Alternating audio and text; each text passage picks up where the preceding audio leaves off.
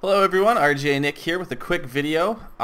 This is going to be part of my quick tips segment. I'm going to try to get everything explained as quickly as I can just to cover some of the basics without wasting too much of your time. And on that note, this video is going to be about farming. So you're going to need a shovel.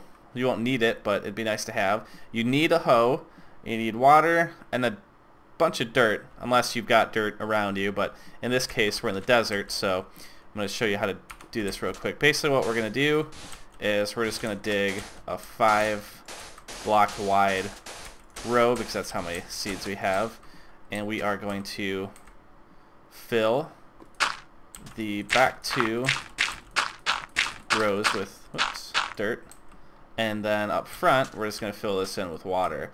Now water is required for crops. It'll keep your plants growing faster and stop the soil from drying up. And it feeds 2 blocks out, I believe.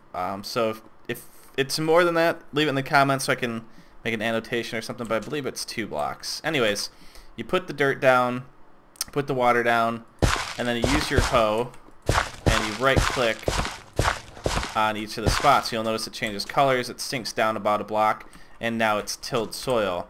One thing you want to make sure you don't do is jump on your tilled soil because it can turn back into dirt, and if there's a crop growing it will kill it.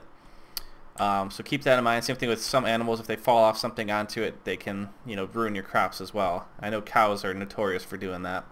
But once you've got that, you take your seeds, which you can see down here I've got pumpkin seeds, melon seeds, wheat seeds, potatoes, and carrots, as well as these are some of the items you can use it and turn it into.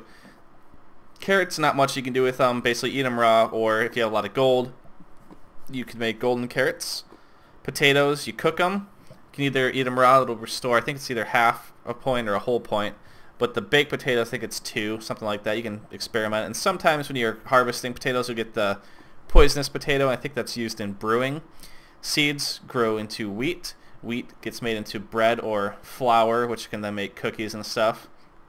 Melon seeds grow melons, which when broken make little pieces of melon, and if you take that little piece of melon and put it in your crafting slot, then it'll turn back into seeds. So that's how you get more seeds from that.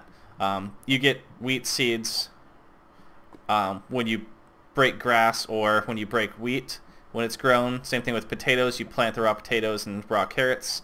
And then pumpkins are the same as melons, except when you break them, you just get pumpkins, like a single pumpkin, and then you can turn it back into seeds, which then you can plant. You can also make pumpkin pie out of it. So we're going to plant the pumpkins here, the watermelon here, the wheat, the potato, and the carrot. Now you can see that these 3 all look pretty similar. You can tell the difference. I forgot exactly what it is, but there are minor differences between them.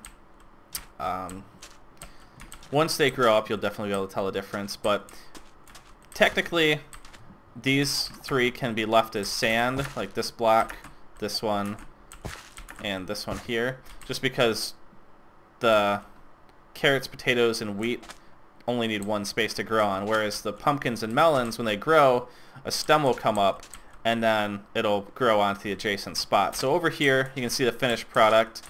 The pumpkins and the melons both grow these stems, and they'll place the melon or pumpkin on the adjacent block next to it.